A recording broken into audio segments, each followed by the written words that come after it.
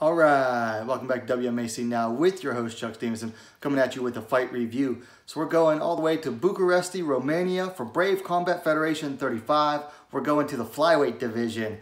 Marlin Hermansson coming in at 4-1, taking on Anna Maria Pal coming in at 2-3. Pal is the local girl Romanian.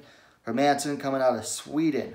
You know, these two, they were making their entrance, and Hermansson just looked like so intense and like super like just zoned in. And as the fight started, you could tell that she was just like zoned in, super confident, like borderline arrogance, just the way that she was moving forward, and her movement in the cage was very interesting to watch. Pal was basically letting Hermansson just back her up, and Hermansson was just going forward. She had her hands down, but I'll tell you what, the speed of Hermansson was just something crazy to watch. I mean, she would throw like several punches at a time, and it was just like, how is she moving? How is she punching that fast when her hands are coming from way down by her hips? Very fast. Pal has some nice kicks that she would land, but one thing Hermansson did was she was able to read it, because every time Hermansson would throw the left kick, Hermansson would throw a right in answer to it. Very nice counter there from Hermansson. And just the whole first round was Hermansson just stalking Pal down. Pal just constantly circling around the cage to stay out of it. Pal throwing like, you know, single strikes, and then Hermansson throwing combos every time she would throw. I mean, lightning fast too. Like, she'd throw a 1-2, hurry up, grab the clinch, throw a knee, and then let go. And it was over within like a second. Very fast combinations. Come to the second round.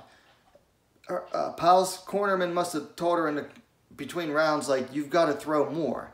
So at one point, Pal comes forward, throws like a 3-4 punch combination.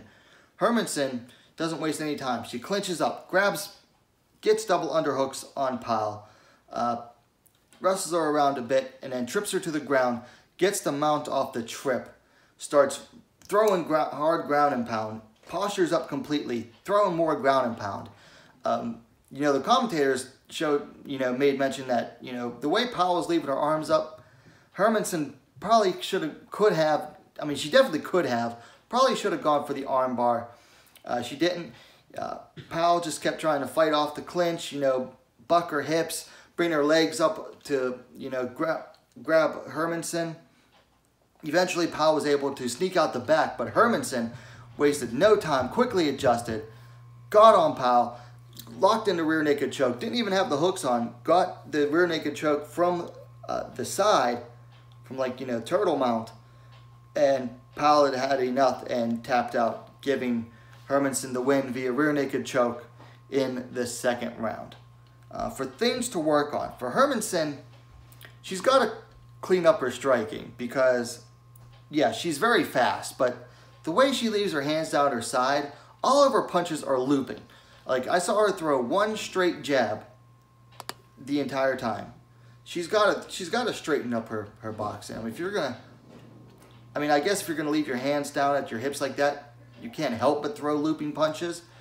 But I mean, that's gonna leave her open for someone that's gonna throw straight counters. It's gonna leave her very open. For Pal, you know, she's got to throw more volume. She just wasn't throwing enough, and she also needs to, you know, take control of the cage herself. She was just letting Hermansson just stalk her down the entire time up until the second round.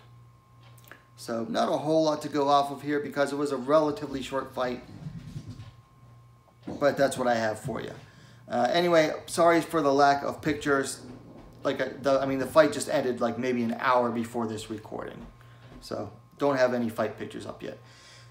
Anyway, those are my thoughts on the fight. Nice performance by Marlin Hermansson. Anna Maria Pal back to the drawing board. Also sucks to lose in your home country like that, but those are the breaks. Anyway, let me know your thoughts on the fight in the comments down below. It's available on fight.tv. If you like the video, give it a like and share it. You know, this channel grows by word of mouth. Anyway, other than that, What are you waiting for? Subscribe to WMMA now, the most complete women's mixed martial arts dedicated platform on YouTube. Thanks for watching. We'll see you next time.